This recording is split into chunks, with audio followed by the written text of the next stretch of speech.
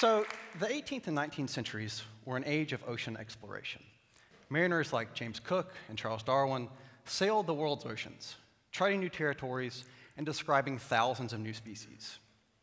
But these marine biologists knew what they knew about the species they studied because they dragged nets across the ocean bottom and dragged dead and dying organisms up onto the decks of their ships. They probably never put their faces in the water to see the organisms they studied live and in person in their habitat. And this is pretty much how marine biology was done for hundreds of years, that is until the 20th century, when Jacques Cousteau and his colleagues designed the aqualung, or as we know it, the self-contained underwater breathing apparatus, or simply scuba. Scuba allowed marine biologists like myself to throw a tank of air on our backs, put our faces in the water, leave the air-breathing world behind. We could see the species we study in their element, how they move, what they eat, even what eats them. But even with scuba, marine biologists are limited. If you're a scientist that studies the forest, you can go out to your field site at dusk or at dawn, stay until dark. You pretty much have unlimited time. As a marine biologist, we are tied to the air-breathing world. We can throw a tank of air on our back, stay for an hour, maybe two, before we have to go back to the surface. Our trip underwater is powerful, but brief. But FIU's Aquarius Reef Base allows us to cut these ties from the air-breathing world. The world's only undersea research station gives us the gift of time. Scientists can live for several weeks inside the Aquarius, actually living their science on the bottom of the ocean. Now, I'm a coral reef ecologist. I study corals and fishes and how humans affect reefs worldwide. And for someone who grew up landlocked in northern Mississippi, whose parents really don't even know how to swim, I've done lots of cool things in the ocean. But by far the coolest thing I've ever done has been live for 20 days on the bottom, living and doing my science from the Aquarius. It is an amazing feeling to know that you've lived underwater. And that actually puts me in some pretty unique company. There have been fewer people to live underwater to do research than there have been people in space. Now, I know that seems like it's probably not right, that there are fewer aquanauts, they're rarer than astronauts. But this should tell you how unique and important the Aquarius is for understanding the future of the world's oceans. Now, the Aquarius is a pretty special place, as you can imagine. It sits off of Key Largo in 60 feet of water. It's about 45 feet long. It's actually about the size of a school bus. It's even painted yellow. And it gives you this gift of time to live on the bottom of the ocean. And the real power here is that you get to do saturation diving. So on a normal scuba dive, you get maybe 2-3 hours in a whole day to work at the depth the Aquarius is. But from the Aquarius, we can dive for 8 to 9 hours a day. So one day of diving from the Aquarius is like 3 to 4 days on normal scuba. A 10-day science mission lets you do 1 to 2 months of science in that 10 days. It essentially gives the marine biologist power to almost slow down time. But these pictures don't really do it justice. We thought we'd actually take you on a dive and send you there.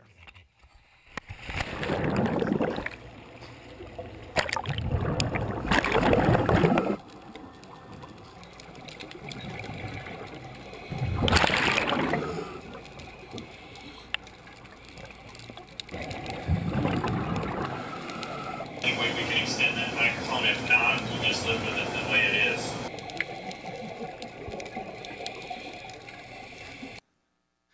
That's about the reaction you get when you see the Aquarius for the first time. It's pretty cool.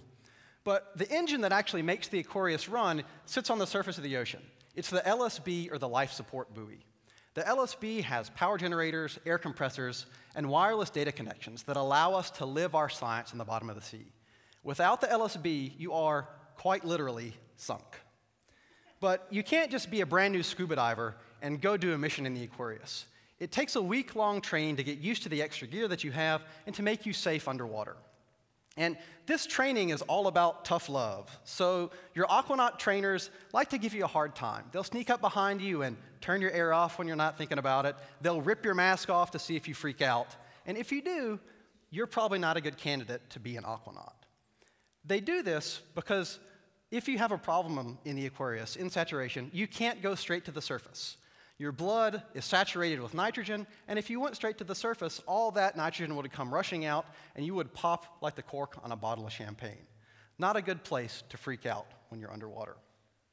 But once you've been through this training, you are an aquanaut, and you're ready to live under the ocean. And when you actually get down to the Aquarius, the first thing you notice that you're under a little bit of pressure than you normally are. You can tell from this can of partially crushed mixed nuts that the pressure in the Aquarius is more than what we feel here. You can kind of feel it on your sinuses as the waves roll back and forth overhead. The Aquarius kind of acts like an accordion, squeezing your sinuses in and out. But you get used to that pretty quickly. When you're not diving 9 hours a day, you're eating lunch, you're getting sleep, you're trying to warm up from a day out on the reef, you drink a lot of coffee, you eat a lot of peanut butter and jelly sandwiches, maybe some freeze-dried camp food when you're tired of PB&J. On one of my missions, we even had freeze-dried eggs from the Russian space program. I have no idea why they were there, but none of us were actually brave enough to try them. But once you've had your meal and you've had your coffee, the magic really happens. It's time to leave the Aquarius. And you get in and out via this hole in the bottom. It's called the wet porch. You climb down in it, kneel down, put your gear on, lay down, and swim right out, literally right onto the reef. And the area around Aquarius is amazingly cool. The habitat's been down there for about 2 decades, so it's covered in sponges and corals, schools of big snapper and barracuda, even 6-foot Goliath grouper.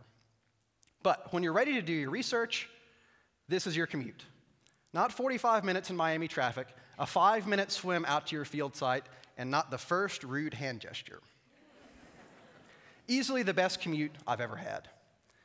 And the real power of the Aquarius is it lets marine biologists do complicated science that we can't do on normal scuba.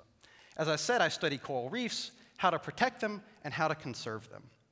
And coral reefs are worth billions of dollars to societies around the world. And here in South Florida, they're an economic engine, driving fisheries and tourism, even protecting our land from big storms. But reefs are imperiled worldwide. In some places, we've lost over 90% of the corals from our coral reefs. And the Aquarius allows us to set up complicated experiments to try to understand what actually causes the decline of corals and how the biodiversity of species in this system affects the health of coral reefs. And when we set up these experiments, we found that biodiversity is really very important to understanding coral reef systems. And that the biodiversity of species is a lot like good investing. You need a lot of different species on coral reefs doing different things, just like you need stocks and bonds and cash in your investment portfolio, because they give you different returns. All these different fishes up here on the screen eat different types of seaweeds. And when all those fishes are there, the seaweeds are removed and the corals live a happy, healthy life. When we lose some of these species, coral reefs start to decline. And we wouldn't have been able to do these complicated experiments without the Aquarius.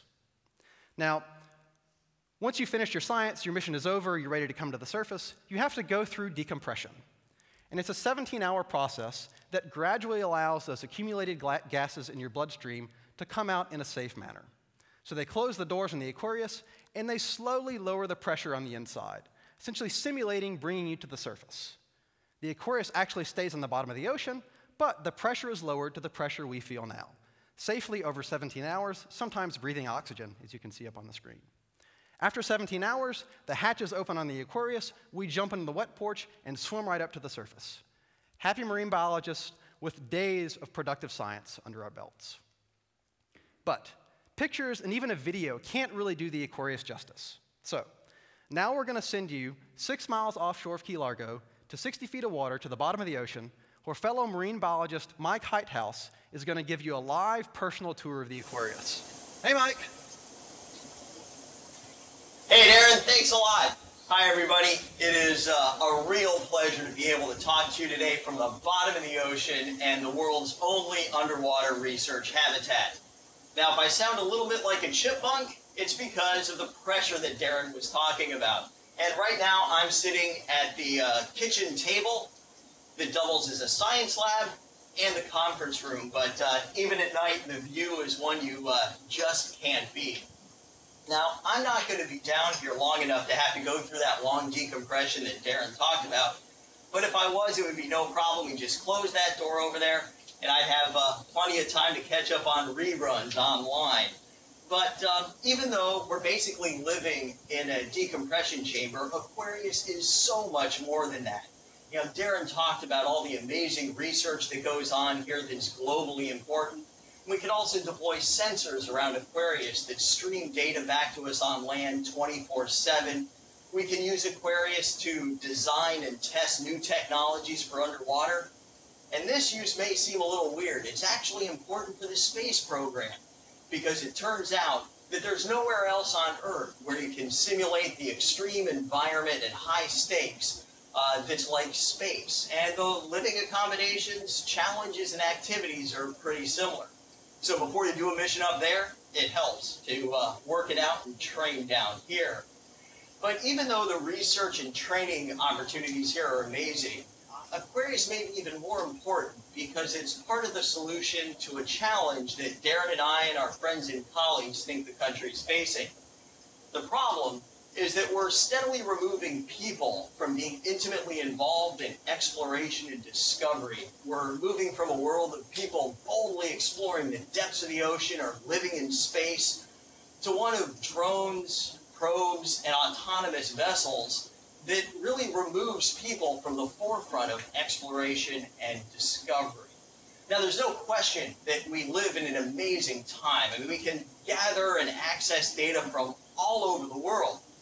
But before we kick it on back and let the machines have all the fun, we don't want to forget how important it is to have people out there exploring, studying, and sharing their discoveries.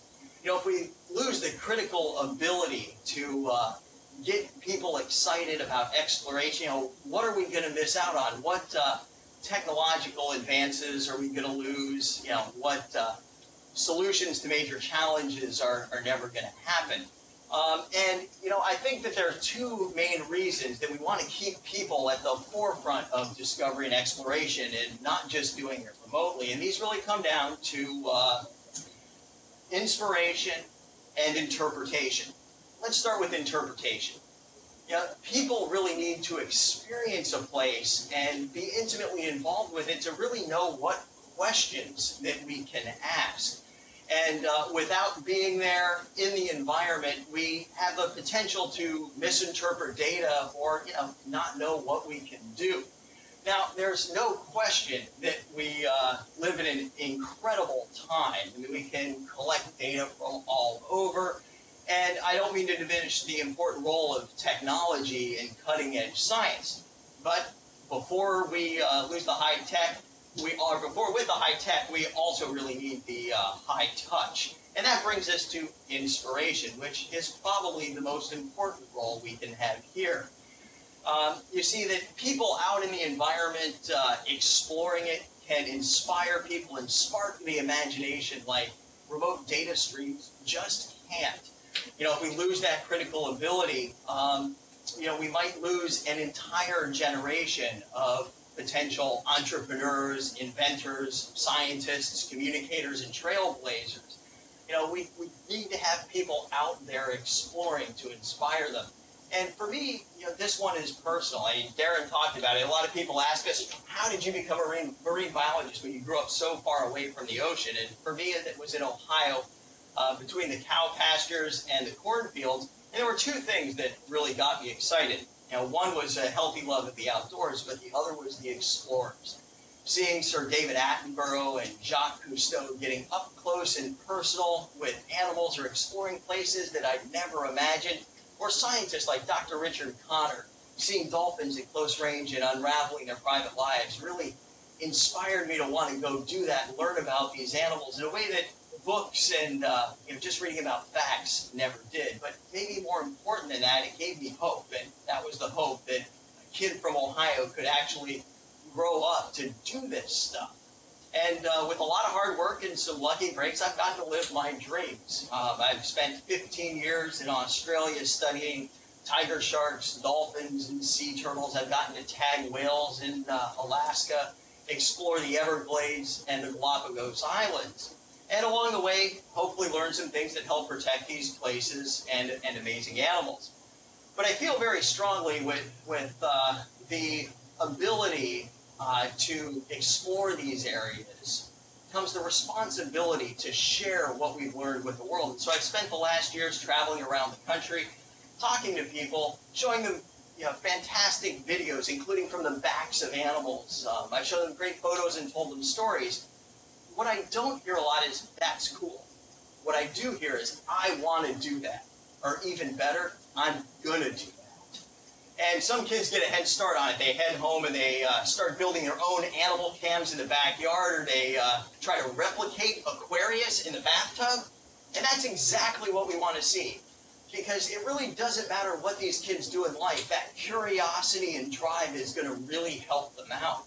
And hopefully it'll lead some of them to careers in science, engineering, technology, and math. And these fields drive economies.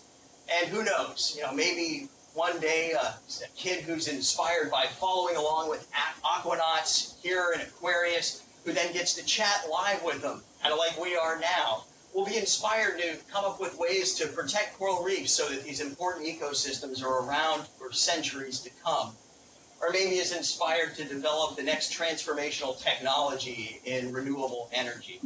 What I can tell you is that it's really important that we have people living down here and up there, exploring the oceans, jungles, and mountains, and then sharing those discoveries with people. It matters a lot. It's an amazing world out there.